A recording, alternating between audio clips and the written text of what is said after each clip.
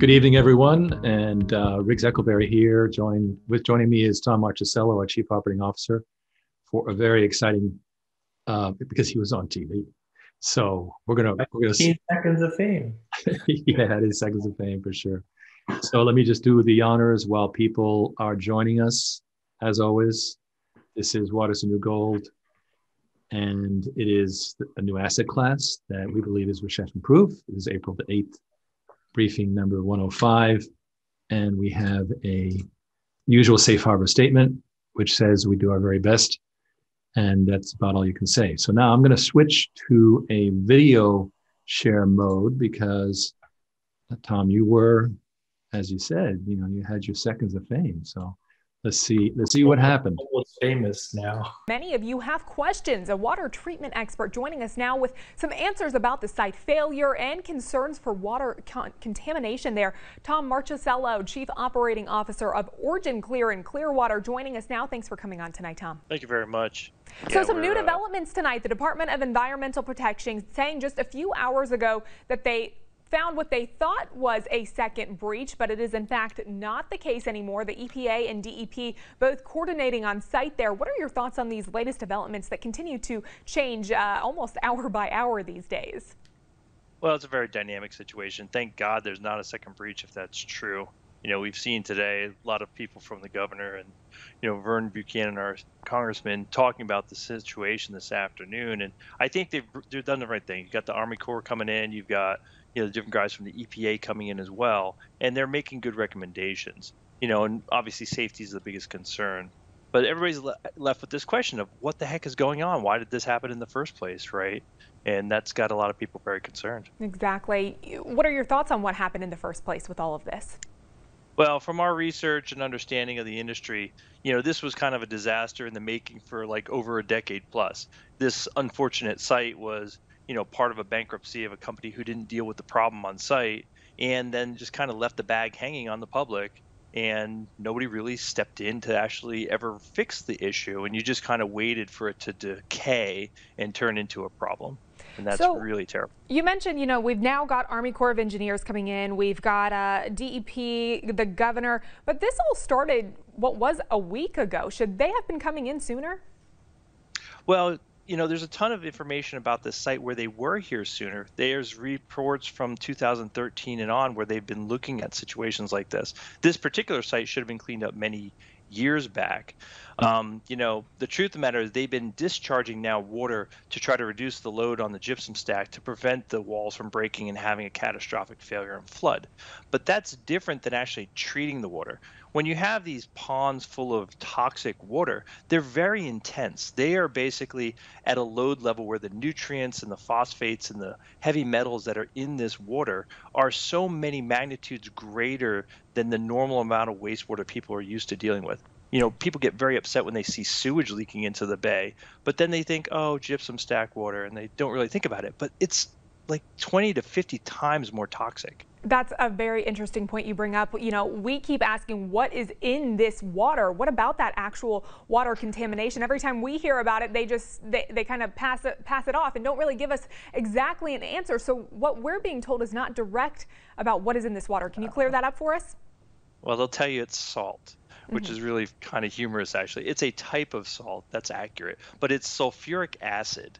It is also things like possibly mercury, and there's cadmium in this stuff, and radium and uranium. So these are actually metals that are part of what happens when you dig up phosphate rock and then you put it through the fertilizer process where they add sulfuric acid to it, and they basically make this wonderful chemical compound of goop that is not healthy for humans and or sea life. And unfortunately, then the way they dispose of it is by putting it into these gypsum stacks, and they allow time and some other processes to try to reduce the load over time, but it never really goes away, and that's a real mistake. Okay, so a lot of big chemicals, a lot of big words with all of this. We know that it could potentially kill animals, fish kills, red tide, something to be concerned about. Correct. What could it do to humans? Well, yeah, that's a tougher question. The Okay. Army Corps said it's not dangerous for humans, when dealt with properly. But what we do know is, Tampa Bay's had a long history of red tide. So on the easy way, on an environmental level, this could be very disastrous. there's always discharges into the bay and the Gulf, but it's done, over time and stretched out over the course of a year. This thing, if it actually burst, would basically drop a load in the bay. The equivalent in one day would pollute the equivalent of 1 year's worth of pollution into the bay. And there's no way the bay can absorb that much nutrient and not cause algae blooms and fish kills. Wow. Okay, so what does this really look like? We're hoping for the best, that there isn't an imminent massive collapse. There's not some sort of what could potentially be a 20-foot wall of flooded water. If it were to flood into the streets, into the bay, what would that look like for us in the future, like moving forward days after that happening? Well, you'd have a contamination zone that the EPA would cordon off, and they'd have to actually let it settle and wash it out. It would take some time to clean the groundwater systems, the actual bay area.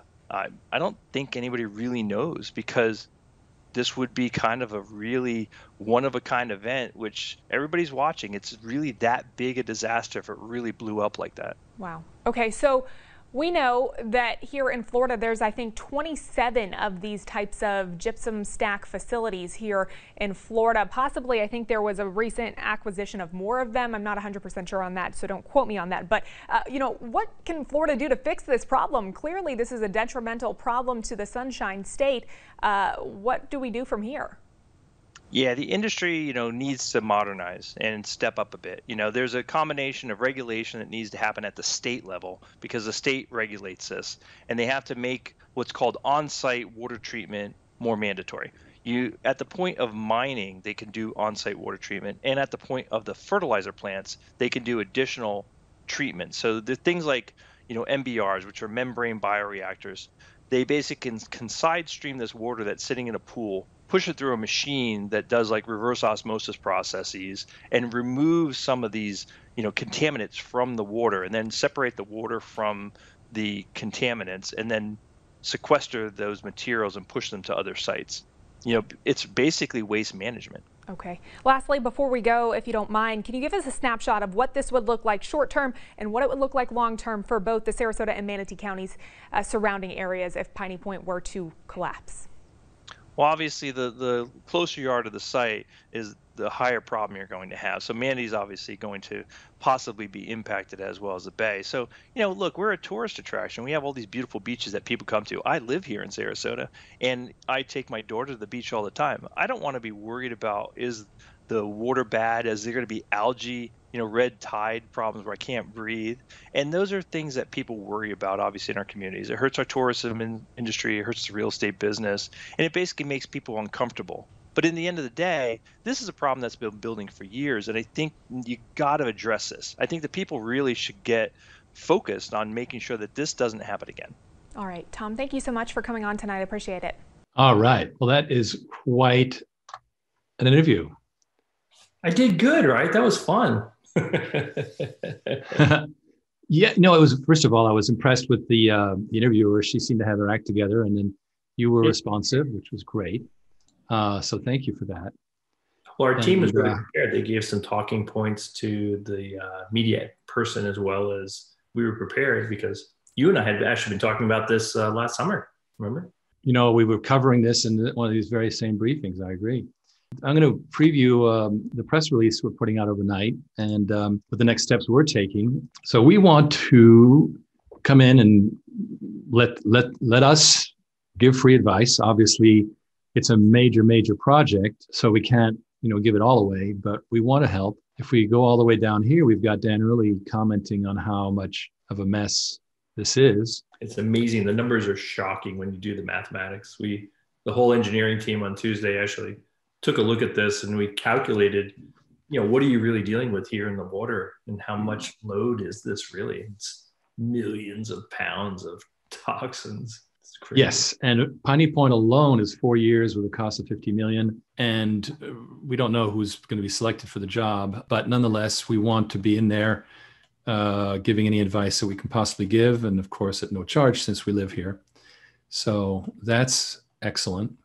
So that's what's going on in the morning. I thought we did a pretty good quarter in Q1. How did it go? We were really close to our normal quarterly number. We were running a little bit behind in January or February. It just seemed like there was a bit of a hangover lag coming out last year, but then all of a sudden March came roaring in. It was like overwhelming. Like, Mark and Mike and the guys really closed the quarter out really strong, but it was a little bit, on the tail. Well, they did pull it through, and do you think this is I got some commentary that maybe buyers are trying to get ahead of the commodity prices rising. Is that maybe? Yeah, we've seen a lot of that. We've seen people concerned about commodity price inflation, things like steel, supply chain impacts. COVID's been with us for all too long now, and there's been some realignments of getting supplies, in the supply chain. So it's starting to filter its way through. And then there's just, a lot of this inflationary concerns where people are a little uncertain. But a lot of businesses weren't quite sure what to do. They were holding off, trying to see if it got clear. And then all of a sudden they're like, oh, we better do something. And you see a big rush right now. Good. Well, and that's actually bullish for us and bullish for the rest of the year. I know that we're getting ready to file our annual report for last year. And as the only brag I allowed myself was that we did not qualify for the PPP second round. Which means that we were not down quarter to quarter for any of the quarters last year. And you know what? Hold my head up high that we did not take the government's money this time around. I think the guys worked really hard, and everybody stayed pretty safe too. Considering last year was a wild year for sure, and I think the team really rose to the occasion, did a good job. Well, that's excellent. So Tom, thank you for that. I'm going to run the presentation that Ken Berenger and I have been working on, and feel free to stick around, Tom, but I'm going to have Ken come in on audio and comment as he wishes. This is a new PowerPoint that talks about a planet-threatening crisis and how OriginClear can help. And of course, we know, despite what people think, that this trillion-dollar industry really only treats 1/5 of the world's sewage. And can we get any higher? And of course, a lot of people don't think so. Well, let's take a look at the trends. Big problem, of course, is that the federal government contributes only a fraction of what it once contributed to water costs, despite all the talk of infrastructure. It seems that Washington, Republican or Democrat, talks a lot of talk about infrastructure, but just doesn't get around to it. So it's a sad but true fact. And cities are charging more, which also means, it's good for us, I guess, but it also means that businesses now can spend money on their own treatment. And you know this, Tom, from looking at Dan Early's growing backlog, that he's got a lot of private parties in there who need help, like breweries and stuff. So here we have, in fact, here's where we've gone ahead and estimated it. Estimated 2/3 of our bidding backlog consists of such private customers. And the Dan Early product line really is the one that meets the needs, the water system in a box and so forth. I'll never forget, Tom, when the chief engineer for that water chain, the hotel chain came to you and he said, I want that thing. It was definitely a thing that they wanted. We had communicated that it was modular, and businesses want modular. Anyway, 2/3 of them would adopt our products, which means that a generously 8-figure pipeline, half of it would close if we went to water as a service.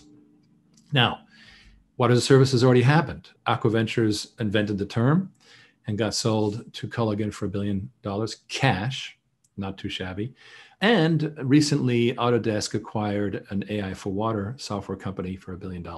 And of course, Dan Early has some great software too. So next generation is us. We want to move into the next generation of water as a service. It's called water on demand. So high-speed deals, high margins.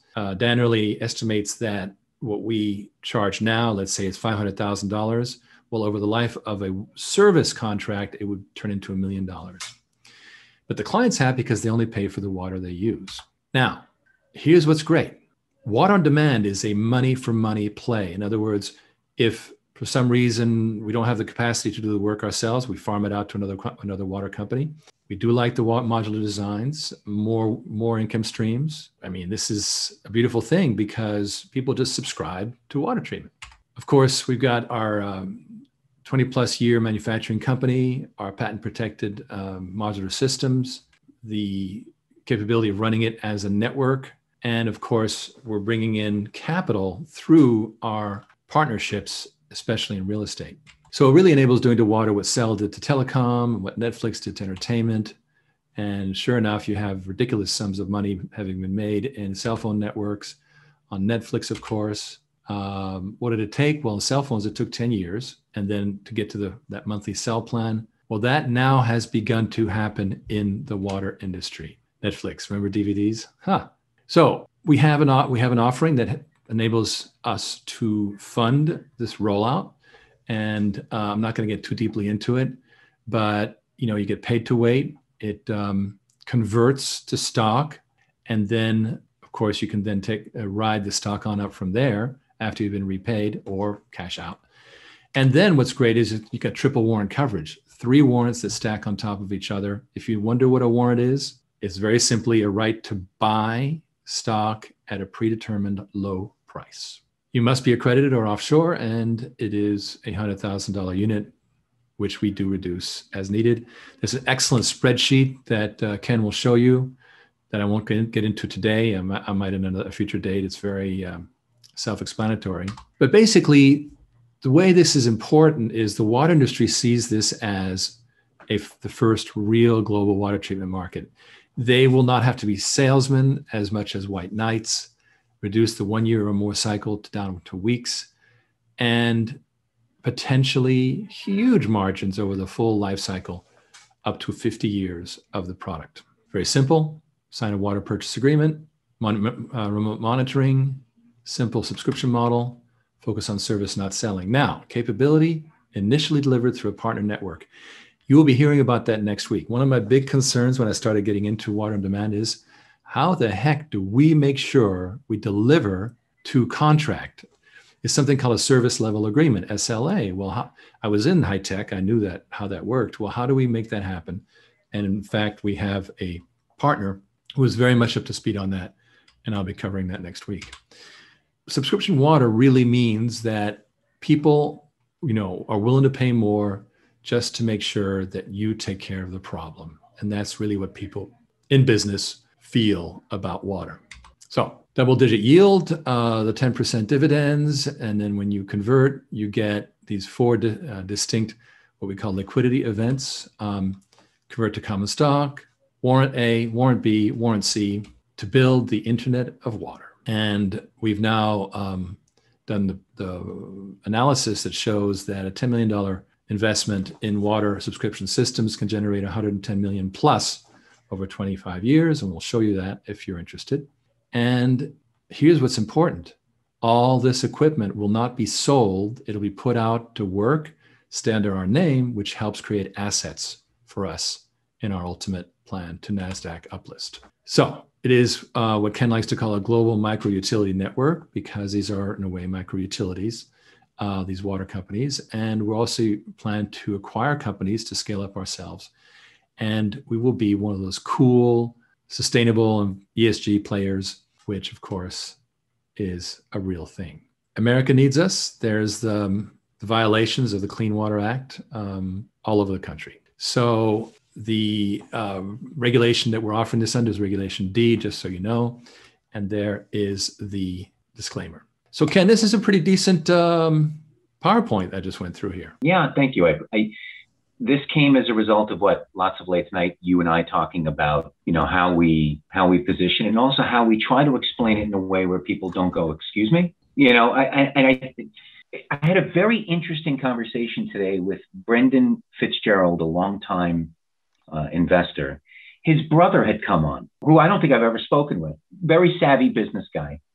And I was kind of laying out our plan. I don't think he ever spoke to me before. It was basically because, Dad had passed and we were kind of getting things squared away. And Sean had some he was finishing my sentences for me on the subscription model. He basically said, so you basically are removing all the CapEx, turning it into OpEx. I said, oh God, I wish Riggs was on the phone. He also said, so you're telling me that your TAM, total accessible market, is 5. And he used the term TAM repeatedly. Mm-hmm. It took me a second to remember what it was, but he said it a couple of times. He goes, so your TAM's $5 trillion. I said, yeah. Four, really. I mean, yeah, if you deduct what's being done already. Right. But the total accessible market is 5 trillion, right? 100%. So the remaining TAM is 4 trillion. And I said, yes. I said, did we get there? No. I said, but my goodness, if we can access half that market.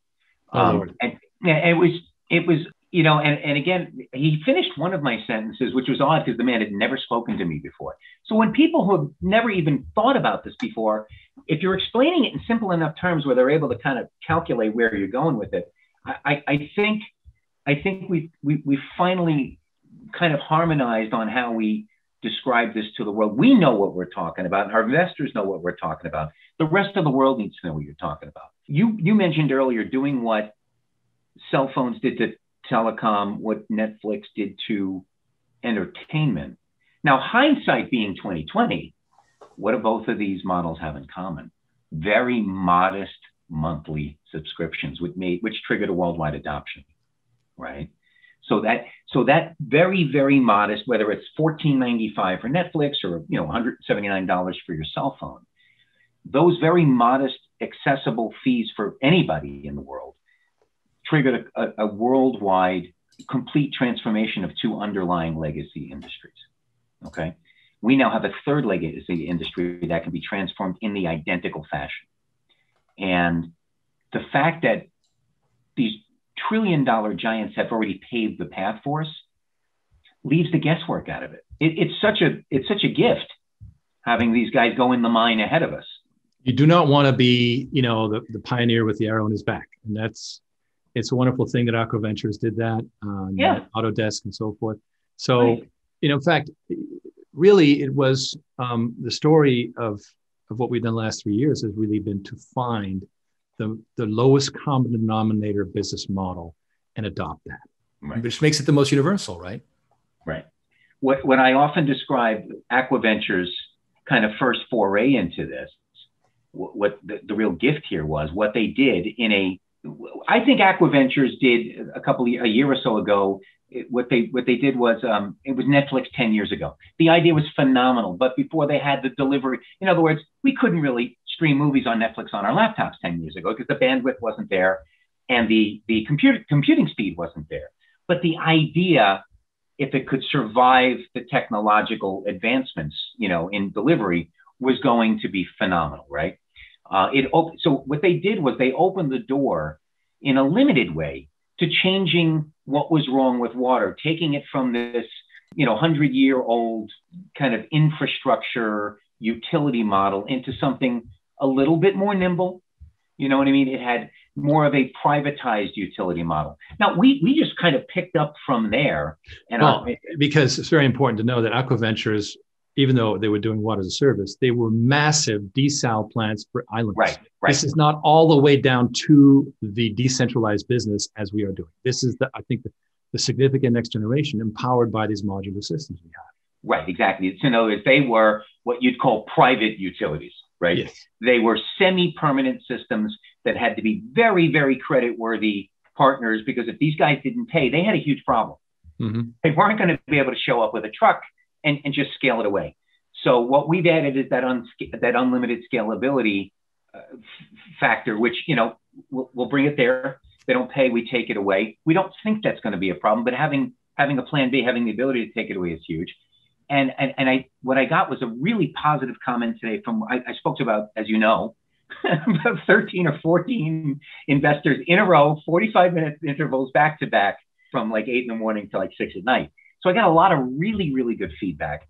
And what really resonated with a lot of folks is I said, we finally cracked the code on a way to simply put, not speaking water speak, we found a way the ability to fully annuitize every piece of water treatment equipment we make for the next 5 decades.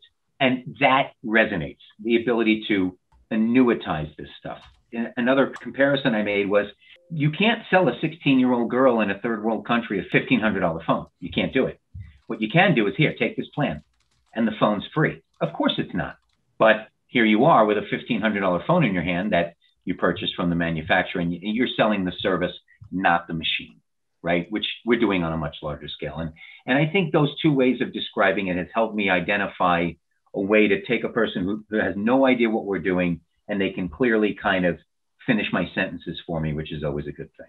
It's a beautiful thing. Well, Thomas says it was a very nice presentation. James Burton wants to know, in what way are these Reg D shares and warrants different than the common stock shares we already own? First of all, James, if you're accredited, then you can participate. But essentially, the Reg D shares are preferred, meaning that they are off to the side, dividend bearing, and then you convert to common shares when you're ready. Warrants obviously generate common shares. So in the end, it's all common shares.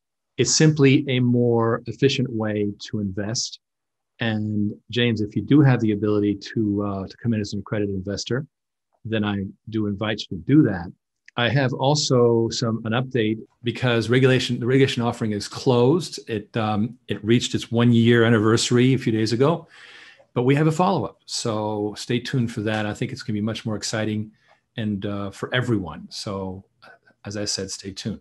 Can I just make one quick comment to James? What I described many times today, again, about 100 in my discussions on our offering, being able to convert this all into common stock is great. And if we believe the common stock does very well, what we tend to do when we own a position in a company is if it moves dramatically, what do? We sell half. Why do you sell half? Well, because you don't want to miss out on any further growth. What a warrant would allow you to do essentially is liquidate your entire position at a profit some point in the future and get in your time machine 6 months later and literally come back in the market at 5 cents a share or 10 cents a share and buy OriginClear shares all over again, no matter where the price is, whether it's 50 cents, $1, $1.50. So it's enabling you to kind of re-enter the market at a fixed discount after you're already right. Amen. Well, James, feel free to connect with Ken by putting oc.go/Ken in your browser. And he is booking up fast, so I suggest that you jump in. And I wanted to also mention that next week, we will be discussing our fulfillment partner. Thomas, speak up. Yes, good day, sir. Wonderful presentation. I'm a Floridian and I've been following what's going on down there in the Sarasota region. I was wondering, this appears to be an investor call. I was wondering, does any of your processes that you guys use involve massive amounts of energy generation that you either need or you purchase through electric utilities? Well, Tom, you can certainly answer that. I can tell you this, that the water on demand model can include energy generation from the waste as a way to generate energy. We have a sister company in the industry called Cambrian Innovation that does it very well with what's called a water energy purchase agreement. Yeah, I mean, that gets into energy recovery. So like if you're actually like the Florida situation with the phosphate industry, if you were to recover the materials that when you separate the water from the contaminants, some of those are recoverable that then can go off to be used by the energy industry actually. So that's one thing that they look for. It's a byproduct that they make profit on. But when it comes to actually running machines like reverse osmosis, yes, you do use a lot of energy. And so part of that is about where, who's deploying it and how they're set up. But the systems that we run are fairly efficient. They're very modern. The one thing about 2021 technology versus like the stuff from like the 1990s is it really runs well and it's not that intensive. So, that's just one of the wonders of modern technology now. I'm going to buy a new home and save money. Thomas, thank you very much for piping up. Thank you. Thank you very much. All right. With that, we've come to our magical moment. Thank you, Tom, for jumping in. And Ken, it's been a pleasure discussing this new pitch, which I like it a lot. It's very straightforward. Very cool. Value Tax Finance says a few questions. I understand the draw to the investor. What is the value proposition of the end user?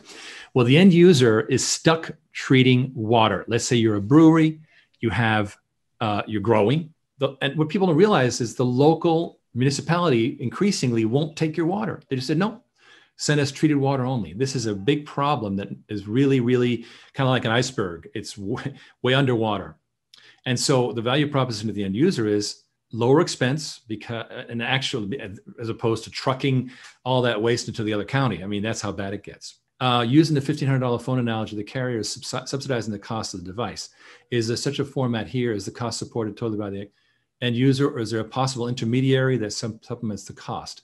That is a fascinating thought, and we will be exploring that for sure. And I think a lot of big players in the water industry have the efficiency of large numbers that would allow them to do something like that.